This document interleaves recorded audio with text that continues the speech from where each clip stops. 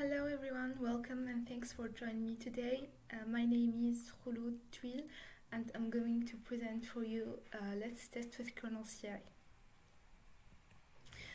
To start, I'm going to introduce myself. Well, my name is Khouloud, I'm a software engineer. I'm based in the south of France and I am a KernelCI contributor. Well, I work for a company named Baylibre. We are an embedded Linux consultancy company and we do a lot of open source projects. We are top 20 Linux kernel contributor. We keep contribute to U-Boot, Yocto, Zephyr, and we do a lot of automated testings. Okay, so to start, let's talk a little bit about the KernelCI project. Well, it's a free service for testing Linux on a huge variety of hardware platforms. It's an open source project and a collaboration hub for hardware-focused open source testing and automation. Well, the purpose of this project is to gather all together to test the Linux kernel to get a better quality of the software. These are the founding members of the KernelCI project. Okay, to begin, in here we have it could be a kernel developer or a kernel maintainer or just a simple user with several thoughts in the mind. It could be, I don't have the same test platform as KernelCI, is it even possible to join the project? I really want to use KernelCI, but I don't know how they test. Also, I use the same platform as you, can I join your project? And different other thoughts. So, to start, I will do a quick recap about the KernelCI modular pipeline. In here we have the source from we are going to fetch the code.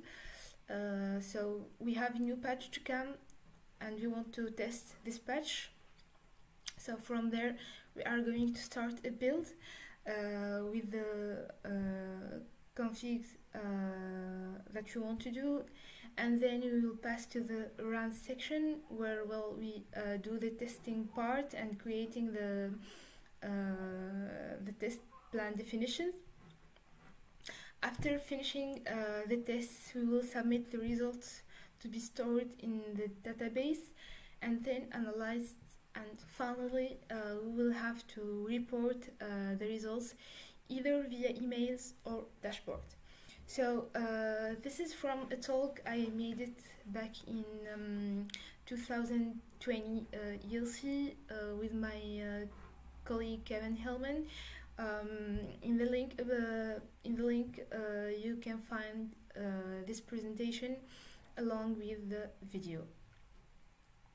So today the talk will be focusing on the run section, how we do the testing, how we do submitting the test, and how we see the results. So let's test with KernelCI. Okay, so let's test with KernelCI. We'll have three major points. The first one will be how to prepare the test suite or case, including creating the test plan, or customizing the rootfs image in the run, or even adding a new rootfs image to be used. After finishing with creating our test suite or case, we will be running the test being created and then submitting test results. Well, for submitting test results, we have two different tabs. First one for Lava users and the second one for non-Lava users. So it's never too late to join the project and you are welcome every time. Okay, So start by preparing the test suite or case. Well, KernelCI provides for you pre-built rootface images. You can check the list by using the KCI rootface tool, exactly doing KCI rootface list variants, and as you can see in here, the different rootface images that we do provide. So the default rootface image based on Debian Buster, and we do provide support several architectures, including, for example, ARM64, MIPS, RISC-V. So to create these rootface images, we are using DebOS, which will use the bootstrap for creating these images. In here you can find the DebOS project, and this is the link for this project. Okay, so before to get actually started, you have firstly to clone the KernelCI core repo. So this is the link for it. Well, when you are going to clone this repo, this is what are you going to have. Well, in this talk, we will be modifying these files and directories. We have here this test config YAML file, rootface config YAML file, labs config YAML file, and the two directories, templates and Jenkins. As here, there is different tools, but in this talk, we will be using the KCI rootface tool and the KCI test tool. So in the previous slide, we did use the KCI rootface list variants to list the existing rootface images. Okay, now we are starting. So I don't want to get things complicated for you in the beginning, so we'll be starting to test a simple test case, which is echo hello world. First step, you have to create the relevant directory under templates directory. In here we are doing a hello world, so it will be named as hello world. Then the next step, which is the second, will be to create the test plan definition. We have two Jinja files. This is the first one. You have to create your test plan definition in this format. And as you can see, we have here the name, the description. This is in the Lava style format that can be used in the test. In here you can see this is a Lava test case, which is again a Lava testing format. This is the name of your test case, hello world, and in here you are running your test case echo hello world. The second file, it will include the first file, which is hello world Jinja 2, and it will extend from another file, which is under boot generic uboot ftp ramdisk boot template Jinja 2 file. To know more about this, you can go to templates and see the different templates that we have in our project. The third step would be to modify the test config YAML file. We go to the test plan section and we add our new test plan, which name it hello world. And as we are using a pre-built rootface image, in here you insert the one you want to use, rootface. This is the Debian Buster ramdisk, one of the basics rootface images.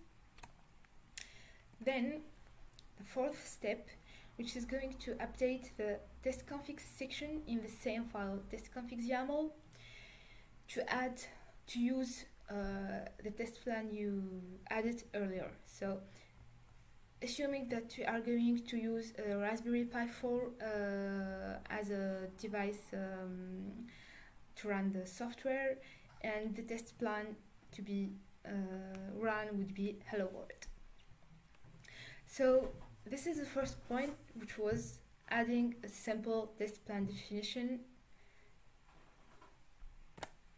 and this would be the second point, which is customize the rootfs image in the run. Okay, so more complicated test than hello world. You want to keep using a pre-built rootfs image, but you need it to be customized. You can do that in a simple, easy way. First, you have to create a test script. For me, I use Bash, but you can use Python, Perl, any script language you know. And in here, as we see, we are customizing our rootfs in the test script. So when this will be launched in the run section, you will start by installing these three packages: wget, sox, libsox, format mp3. So this test would be again hello world, but the hello world won't be in the shell, but in an audio file. In here you are going to create your test directory. You are going to download the audio file that says hello world, then you are going to play it. And this is a test case in the Lava test format. So when using a test script, instead of going directly to a Jinja2 file, we have to pass through a YAML file that have the run steps, and that will call this file, which is the test script, the hello world audio.sh. After creating that, we will be creating again our Jinja2 file test plan definitions, but this time it will be getting the YAML file from this path, templates hello world audio.yaml, and this would be from the repo on GitHub with this exact branch. Again, we will update the test plan section in test.configs YAML file. This time we are going to name it hello world audio, and we are going to use the same rootfs Debian Buster RAM disk. Again, we will modify the test.configs section. We are using the same board, Raspberry Pi 4, and in here we are updating with the test plans we are going to run, which is hello world audio. Okay, so till now we've seen 2 points. The first one is to add a simple test plan definition, and the second one is to customize your rootfs image in the run section and doing it in your test script before really testing the things you want to. Now we pass to adding a new rootfs image. Well, we have several tests to do, more sophisticated tests. There is a need for a new rootfs image. So let's do it. Okay, so I will keep using the same example of hello world audio, but this time instead of customizing the rootfs image in the run section, we will do it before, and we will create a new rootfs image that already have these packages installed. So the first step would be to modify the rootfs configs YAML to add the rootfs definition in the rootfs configs section. So here we are going to be to name it Debian Buster hello world audio. You have to precise the rootfs type, which is WS, Debian release Buster, the architecture list you will be using, example the ARM64, and in here we will put insert the packages, the needed packages for the rootfs image, which are wget, sox, libsox, format mp3. Then we move to the second step, which is to build your rootfs image. So in here we are going to use the KernelCI2 KCI rootfs build using the TebOS project for building the rootfs image. So these are the tools I mentioned and the files I mentioned in the beginning of the talk when I just cloned my repo KernelCI core. Okay, so the third step would be to modify the test config YAML, and this time it's going to be the file system section. Here we are adding our new rootfs image. This is the name Debian Buster Hello World Audio, the type it's Debian, and the RAM disk. And as for the fourth step, it's going to be the same. You add your test plan in the test plans section in test config YAML, but this time we have the same name of the test plan Hello World Audio, but we are changing the rootfs to be used. So this is in here we are inserting the rootfs that we had created previously, which is Debian Buster Hello World Audio. And that's it for this point. So until now you have seen 3 points. The first one is to add a simple test plan. The second one is to customize your rootfs image in the run section. And the third point, which is to create a whole new rootfs image, which is already customized. We move now to add a new test suite rootfs image. Okay. Things getting complicated. Tests are more complicated than just hello world. Let's build our rootfs with our test. Okay, so I'm sorry this time I'm run out of simple examples, so I'm gonna need to use one of the KernelCI existing tests. So in here I'm presenting the IGT test, which tests the kernel graphical. So we start as always by adding our new rootfs in the rootfs config YAML file. The rootfs type, the OS, the Debian release buster. In here we have the architecture list, the extra packages you want to add to your rootfs image. Also, you may want to remove some packages like this in here, or even remove some files. Voila. And then you want to add a config script. It would be script buster igt.sh for us, and we mention it in here. So what this script does exactly is to add non-Debian packages tools to build the test part in the script, and this script will be exactly run in the rootfs creation time. Also, you need to add test overlays. In here we have overlays IGT. So under Jenkins Debian DevOS overlays IGT user bin, you will adding your IGT parser.sh. So this would be the script to run the test and then to parse the test results in Lava style. Okay, so again, after adding our test suite rootfs image, we are going to create the test plan definition.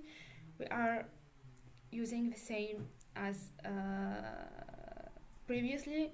This is the Jinja2 file, and in here, as you can see, you will launch the IGT parser.sh, which had been created already in the rootfs image. Okay, let's move now. So now let's run the test. Well, not yet. Let's generate the test first. Okay, so to generate tests, you have to there is Lava requirements and setups should be done firstly. So you have to set up your lab either physically or using QEMU VMware, and also you should create a user and a lab token.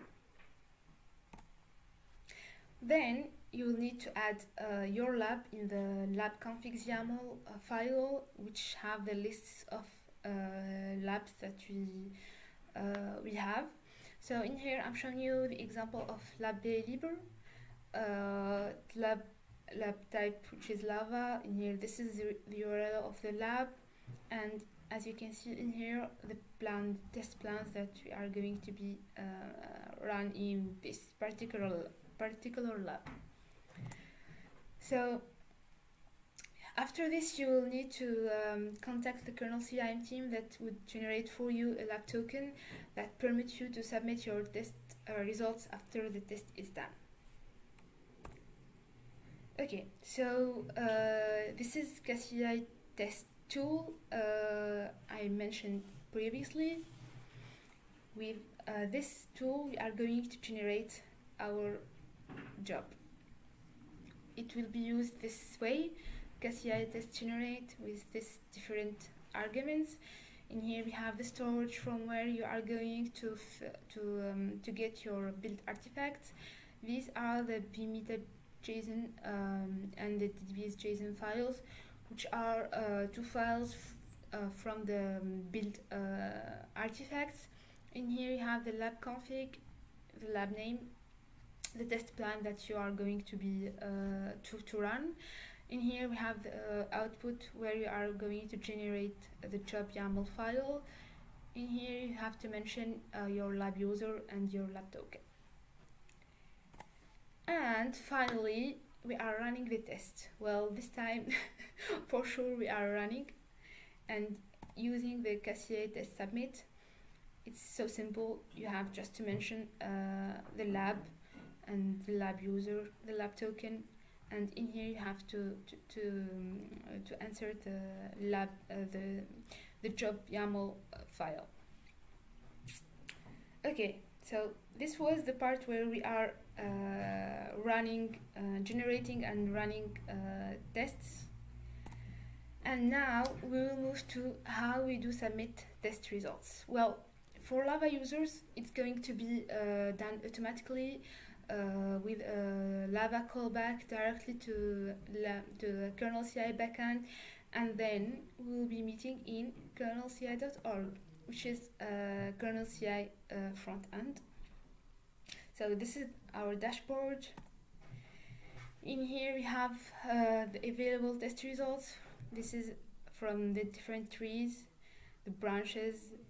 In here we have test plans, different test plans being run in our different labs for KernelCI. And in here I'm showing you an exact results for baseline tests, and this is all the test cases in the baseline test suite. Well, if you are too lazy to come to us, never, it's okay, it's okay. We will meet you in your email box. We do also provide the service of email reporting.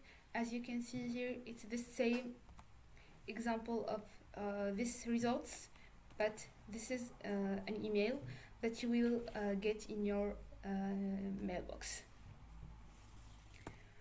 Still want to join KernelCI and you are not a Lava user? Well, we do provide for you a KernelCI DB tool. Let's know what's that exactly. Well, KernelCI DB tool, it's a tool for submitting and querying Linux KernelCI reports, and this is the bigger picture. Well, I use this from Guillaume Tacker's talk in the Linux Plumber.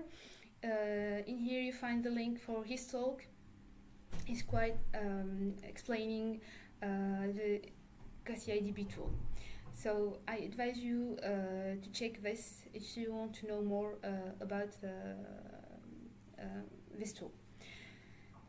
So this is the part I've been talking about. We are testing here, and then we are sending a callback to the KernelCI backend, and it's going to be in the dashboard of KernelCI.org. But if you are a non-Lava user, in here we are working already with Red Hat team, this CKI project, Intel Zero Day, Google Sizebot. They also are submitting their results to the KernelCI project through this exact tool, which is KernelCI DB. This is an example. As you can see, also the KernelCI labs, the tests in Lava could be sent to KCIDB. So this is a shared dashboard between the different labs, even Lava labs. So in here I'm showing an example of test results from the KernelCI Lava labs. In here I'm showing an example for Red Hat labs, which are non Lava labs. Okay, so quick recap. Well, this project aims really to get everyone together to have our maximum efforts to test the Linux kernel. We do provide KernelCI backend, KCIDB tool, and it's all to get everyone together and get a better quality of the Linux kernel. Well, today my talk was about how to test with KernelCI and explaining a little bit more how to join KernelCI even if you are not a Lava user. How to get involved in our project. We have here this list of blog, Twitter, mailing lists, ERC, KernelCI, Freenode. We have weekly technical calls, and you can reach us also in LinkedIn. Okay, so thanks for joining, and now we move to questions.